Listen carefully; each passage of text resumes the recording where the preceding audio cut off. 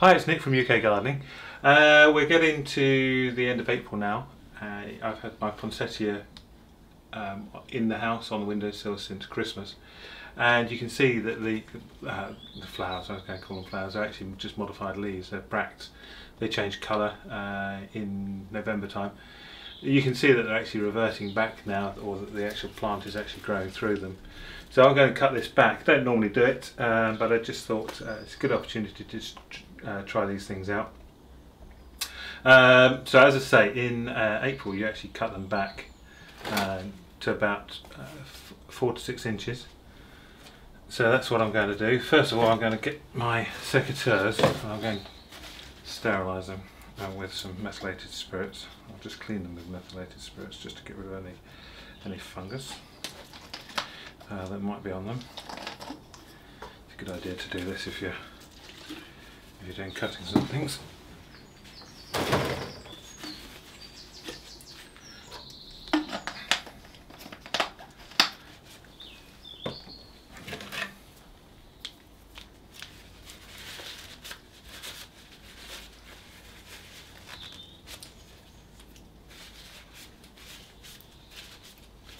Just clean the blades. Now what I want to try and do is come above a leaf joint. So I'll go in here and give it an angled cut. Right, I forgot to mention actually, this is Euphorbia. Now Euphorbia, or the sap from Euphorbia, can be an irritant to the skin. So if you get it on your skin, it'll actually it'll make it more sensitive to sunlight. So it's either wear gloves, certainly wash your hands after you've been handling them. So I've just removed that from just above a leaf node. I'm just going to cut that bottom leaf off of there, and then I'm actually going to pot these up. I think I'm going to treat them a bit like the cornice or the dogwood that I did a couple of weeks ago, and just treat them as hardwood or stem cuttings. So I'm just going to pop that. I will pop it into rooting compound, and I've just had a look at the rooting compound and it said soak the stems in water first. So I'm just going to put that in there for the moment. I don't want the actual joint to heal over, so I'm just going to put that in the water. Actually, I'll take a few more leaves off.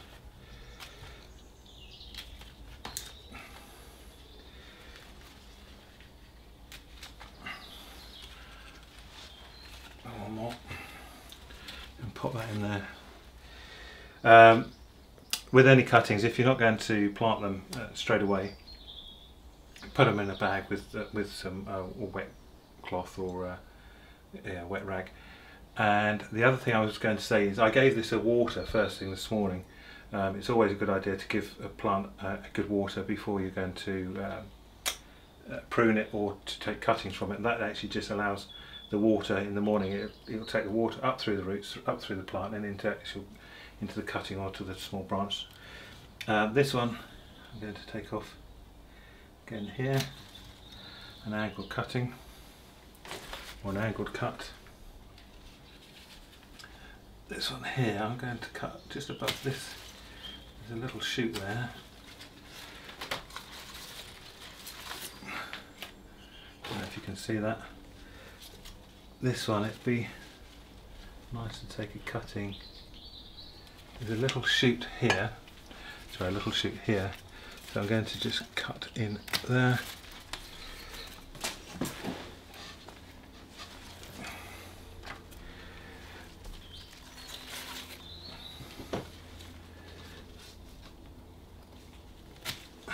And there. Actually, I said earlier these are hardwood cuttings. Of course, if you take them in the spring, they'll be softwood cuttings.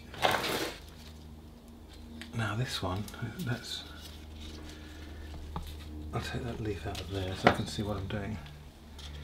Now that leaf, this one here, you can see that there's two shoots. There's one coming out this way and one going out that way. It's always preferable to cut to an outward facing growth, because obviously if they're coming inwards, then it's just going to lead the plant to become more congested. And unfortunately I might well lose that one, but I'll cut that in a minute.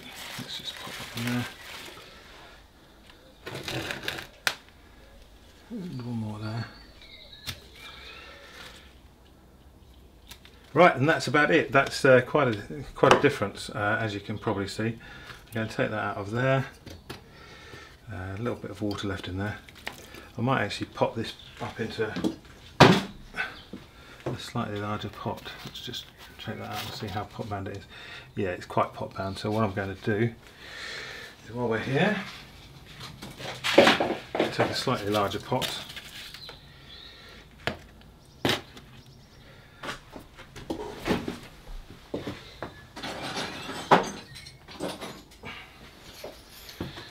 Put a few bits of old terracotta pot at the bottom just to aid drainage.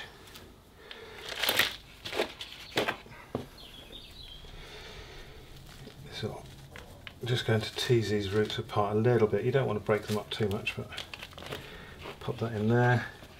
Actually, I've overfilled it a bit much.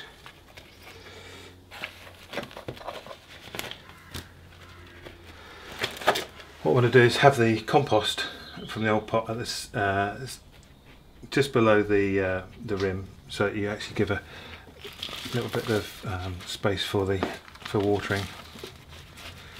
So obviously, if the water comes right up to the rim, it will just run off.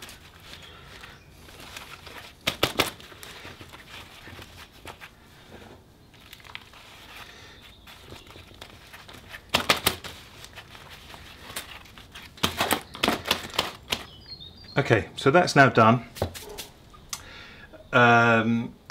Poinsettias, if you buy them at Christmas time, it will say always keep them indoors. They are susceptible to cold. They are a tropical plant, so they don't really like any temperature lower than 15 degrees. So you can put them out later on in the year. I wouldn't put them outside until perhaps after the end of May, but they really want a constant temperature of between 15 and 18 degrees. So really keep them in the greenhouse or conservatory, or back on the windowsill. Come mid-September time, take them back into the house, and then in November time, to actually make them go red, they need to only have, say, a maximum of 12 hours daylight. So you actually need to cover them up or put them in a dark cupboard, so they only have 12 hours of daylight per day, and then by Christmas you'll have the red bracts again. So just press this compost down. You can see that I've now got a little watering ledge. So whenever you're transplanting anything or potting something on, give it good water. That makes sure that all of the soil is in contact with the roots, and you don't want any air pockets in there, because the roots will actually just die back then. So give it a good water, and I'll just pop that to one side for the moment, and I'll get on with the cuttings. Thanks very much for your time. If you've got any questions, please don't hesitate to post them below. Thanks. Bye.